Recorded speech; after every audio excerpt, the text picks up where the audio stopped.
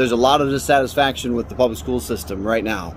And the Nazis chased the communists from the Frankfurt School out of Germany in the 30s, and they came to Columbia, and they have been the premier teaching institution, and that is the direction that we're headed. So Pete's book addresses how do we change that direction. It was really good. I really liked how he is unashamed of his faith in Jesus Christ and our spiritual heritage, not just in our country, but in Western civilization. And so he doesn't tell you right off the bat, but by the end of the book, it's really clear he is advocating for the Western Christian paideia, teaching kids the heritage of Christianity, and for classical Christian education. And so there's one of those 45 minutes from my house that we could put the kids in. We homeschool right now, and I did investigate it, look into it.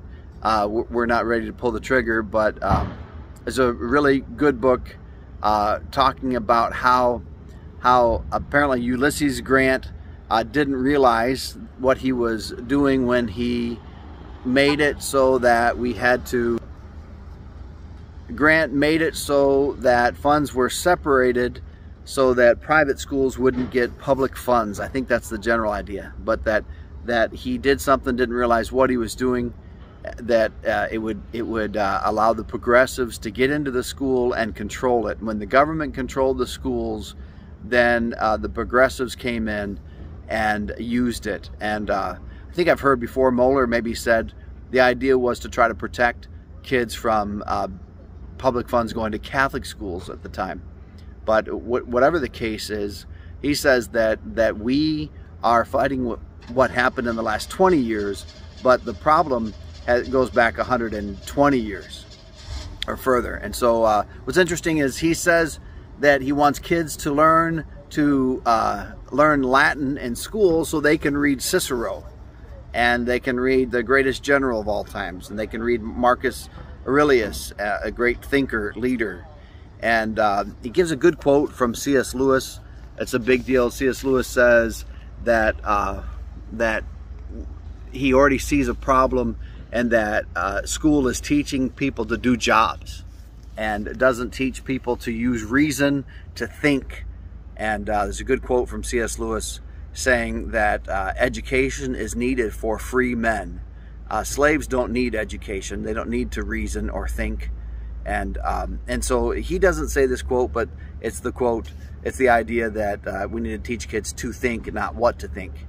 And really interesting. So he goes back, he gives a history of how the progressives got into the school and replaced the Western Christian paideia, which is the method of teaching, method of life. That the Pledge of Allegiance is actually a step down from the Western Christian paideia, where they would be taught maybe the Disciples' Creed or other things. So the reason to learn Greek in school, I don't remember him saying it, but to me it seems pretty obvious. The reason to learn Greek is to study the Bible and the original languages.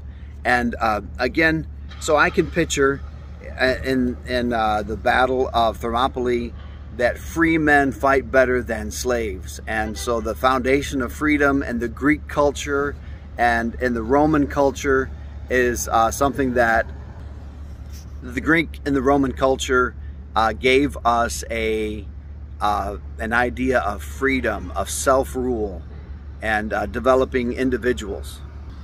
He gives illustrations of how Disney took the best parts out of the old moral imagination of Pinocchio and Jungle Book, and that what we're doing now is telling them what to do and not giving them the virtue. And so, you know, he doesn't say it, but the illustration that comes to my mind is virtue is self-control. And so his example was public drunkenness. Don't be drunk in public. That's the rule that would be given. But self-control would control so much more. And so So, you know, with the fundamental background, no alcohol is what we were taught, but self-control would be more than that. It would be more than just no alcohol. It would be not to be gluttonous, and you know, an Oreo is not wrong, but the virtue is self-control. It's not just removing Oreos from my diet. And so the idea of teaching kids virtues, teaching them what to love, or teaching them to develop their loves, and having beauty, having reason, virtue, and there's one other one I think I can't place it right now, but there's 4 pillars of education, and we put those into their hearts and minds, and then they can lead themselves, self-govern, and that is what our country needs, is real free citizens. So the Greeks had this idea of logos that was talked about in Pete's book, and the logos was striving toward perfection, and Jesus came and he was perfection. He was the logos in John chapter 1. Pete's unashamed to make mention of the scriptures, talking about how Paul goes to the Greeks and preaches to them the unknown God in the book of Acts. And so they reached for that. Now he says that Western civilization is built on the Holy Roman Empire being training children. They trained at children, and they couldn't win by military force areas of Europe, but how they won was reaching the next generation with Christian education, and that built the Holy Roman Empire. And then as a revival or a renewal in England, there's a leader that he brings up that did so with classical Christian education, by teaching young people, and that brought about the strength of England.